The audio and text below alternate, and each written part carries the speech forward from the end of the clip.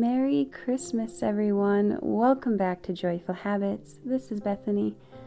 Man, it feels good to be back. I had planned to have this video up much sooner, but I fell suddenly ill and was bedridden for like an entire week.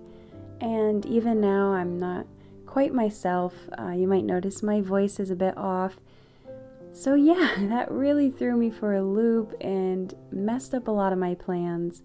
But right now I'm just grateful to be out of bed and healthy again and just trying to figure out a routine and get back to work and life and YouTube. So yeah, that's what I've been up to the last week or two. Hopefully you all have been having a healthier and happier start to your Christmas season. But yeah, everyone, it's Christmas time. I love Christmas time so much, and I'm very excited to spend an afternoon with you and make some gingerbread ornaments.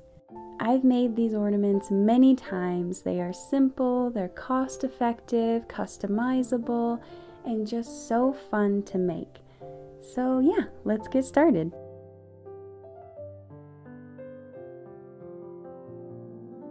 Okay, so the basis for these ornaments is very simple. Just 2 ingredients: applesauce and ground cinnamon. That's it. We're just going to combine them both in a mixing bowl and mix away. Side note, I really love these red measuring cups. I found these 2 years ago now, I think, at Hobby Lobby. I'll try and put a link in the description below in case anyone is interested. Now you'll notice I am adding, specific measurements and amounts of the applesauce and the cinnamon, but what I will say is that every year I end up following a different recipe for these ornaments that have different measurements for the applesauce and the cinnamon, and every year I end up having to add more cinnamon because it's too dry, or add more applesauce because it's too wet. And I don't know if that's because I'm following the wrong recipes or if I'm just special and messing every single one up. But yeah, just don't be afraid to play around and add more or less of something until you get the right consistency. You don't want the dough to be too dry and crumbly because then your ornaments will fall apart, but you also need them to be the dough to be manageable and not too wet or sticking everywhere, if that makes sense. Now, after I get everything pretty well mixed in, I just go in there with my hands and knead the dough and then start shaping it into a ball. And the dough is still a little wet, so I added some more cinnamon. As you can see, I'm just eyeballing it. I have no idea how much I just put in there. But hey, if it's too much cinnamon, I can just add more applesauce.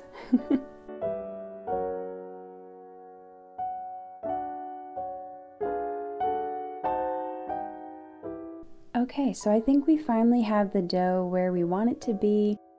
It's looking pretty good. It's at a good consistency. It's nice and manageable. And so now we're going to roll it out and start cutting out our ornaments.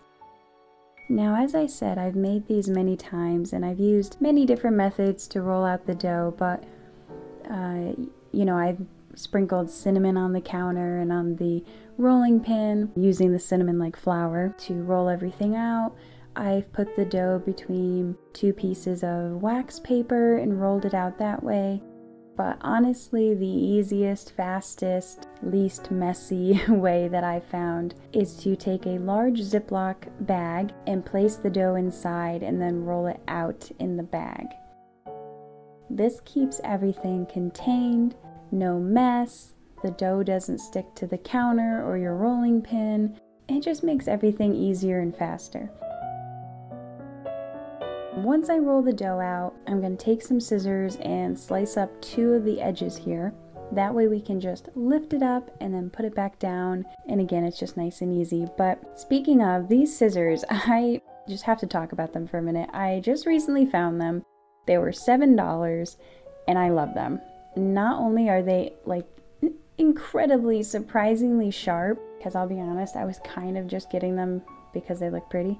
but they're actually very sharp. They're very practical and they're very pretty. And I was using them the other night when I was wrapping some Christmas gifts.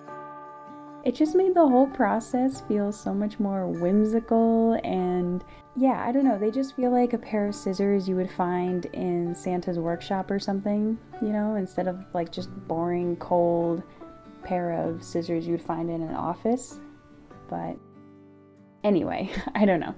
I love these scissors and I just love how they look, so I just wanted to say that. But anyway, back to the dough. I just grabbed some Christmas cookie cutters from the kitchen to cut out shapes in the dough for our ornaments, just like you would for Christmas cookies. And then we're just going to place them on a baking sheet, either lined with parchment paper, or if you have silicone, a silicone baking mat, that's what I'm using here. I got these silicone mats years ago, but I got them online, so I'll try and put links in the description, and I'll put links for the scissors too, and just pretty much anything in this video I'll try to put links for in case you guys can't find it at a local store, or you just prefer to do your shopping online or whatever. Now once you cut out a few cookies, you just get the dough back together, roll it out again. Just keep doing that until you run out of dough and your baking sheet is full of little Christmas cookie ornaments.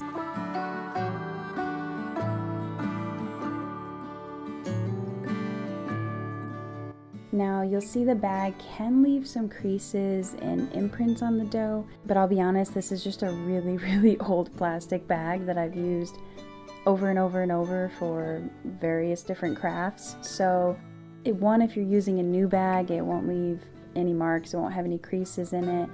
And honestly, even with my older bag having all the creases in it, it really doesn't cause too much of a problem. It may leave an occasional line here and there in the dough, but if it does, I can just smooth it out. So yeah, it works. Anyway, okay, and we now have a baking sheet full of Christmas cookie ornaments, and at this point I just go through them all and neaten out the edges, fix any mistakes I see. Then the really important step here that I almost forget every time I make these, we cannot forget to make the holes to string our ornaments before we bake them. I don't know why, but every time I make these, I come so close to forgetting and usually have to run into the kitchen and pull them out of the oven.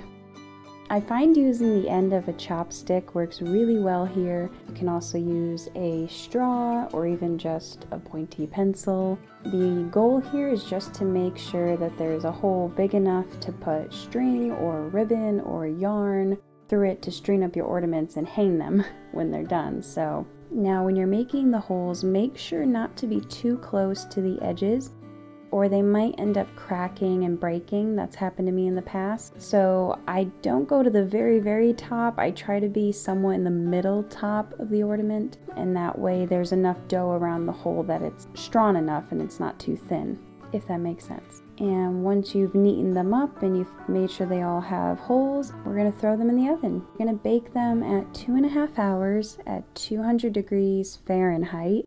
I believe that would be around 93 degrees Celsius. And you're just gonna let them bake until they're completely dry, but not burnt. Even if you feel like they might still be a little damp, I would err on the side of caution and just take them out and put them on a cooling rack and let them just kind of air dry. Because in the past I have burnt a few batches because I thought they were still a little too wet, and so I'd leave them in there and then they got kind of black and charred. So I find if I think they need a little longer, if I just pull them out and let them air dry, they'll be fine. So yeah, and once they're done, like I said, pull them out, let them cool, and you'll have something that looks like this. It came out so cute. I love making these ornaments. I've made them so many times, but I have fun with them every time. So really happy with how these guys came out. We've now reached the fun part, decorating. We are going to be using puffy paint, or I've also heard it called puff paint, 3D paint, 3D fabric paint. But anyway, you're looking for puff paint. What I really like about these bottles is that they have a very fine tip, so it makes it easier to decorate the ornaments and be more precise with your designs. Now today I'm using the color white to look like white frosting, but you can get really creative here with any colors you want, and even using like glitter or buttons or ribbon. Today I'm keeping it simple, but again, you can give like the gingerbread little buttons and maybe a scarf. I think that'd be really cute. But yeah, the possibilities are just endless. I really enjoy making these ornaments. And yeah, let's get decorating.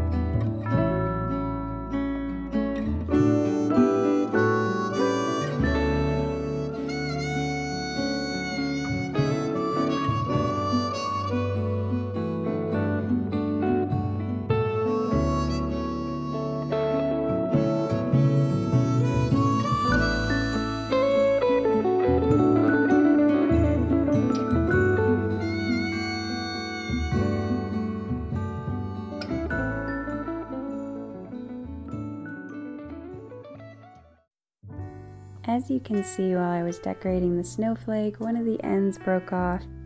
But what I did was, once everything was dried, I just glued it back on and it was fine. Okay, so once you've decorated all your ornaments and let them dry, I let them dry overnight just to be sure everything was set. And now we are going to string them up so we can hang them on our trees. I like to use embroidery thread, ribbon, yarn, really whatever I have on hand. Today I'm using a mixture of a little bit of everything. Well everyone, that just about wraps it up for today's video. I really hope you all enjoyed hanging out with me and making some Christmas ornaments today. Thank you for being patient with me as I continue to heal and my voice slowly comes back. Hopefully my voice being off wasn't too distracting. As always though, I hope today has inspired you, taught you something new, or at least put a smile on your face. And I hope that whatever kind of Christmas season you're all having, that you find time to slow down and smile. I know that can be hard on normal days, but especially during the hustle and bustle of the holiday season. And I know I have a tendency to try and juggle too many things at once, and I tend to get burnt out and then disappointed in myself.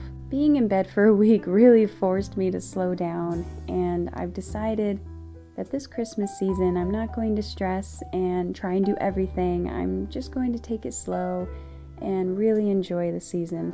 Like today, you know, taking an afternoon to make Christmas ornaments and listen to Christmas music. It was really relaxing and fun. Even just something simple like enjoying a Christmas film with no distractions. You know, put your phone away, don't fold the laundry, don't worry about your to-dos, don't think about your day at work, and just cuddle up with a fuzzy blanket, something warm to drink, maybe a snack, and just truly enjoy the film. Something else I really enjoy doing every year is setting aside a special time to wrap all my Christmas gifts. I try and make it an event. I'll light the fire and put on some Christmas music, or put on a classic Christmas movie and dim the lights. So there's only the glow of the fire and the lights on the Christmas tree. Pour some cocoa, get all my wrapping materials, everything together, and just sprawl everything out on the floor or a large table. And then just enjoy a relaxing Christmassy evening wrapping all my gifts. And I really enjoy being creative with how I wrap the gifts, making them pretty, or maybe wrapping something, really small in a really big box to be funny. And just thinking about how surprised or happy each person will be when they see the gift I have for them. And I know a lot of people stress about wrapping gifts and treat it like a chore on their to-do list, but I really enjoy it, and I enjoy it even more when I make it an event and I kind of look forward to it and just have fun.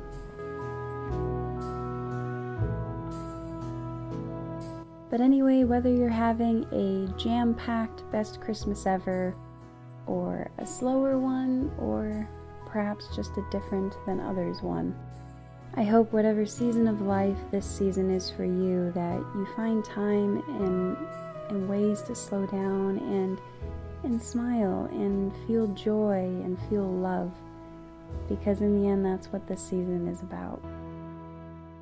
And with that being said, my name is Bethany, and this has been Joyful Habits, where we daydream and add a touch of whimsy to the ordinary. I'll see you all very soon in my next video, and until then, keep smiling. Bye.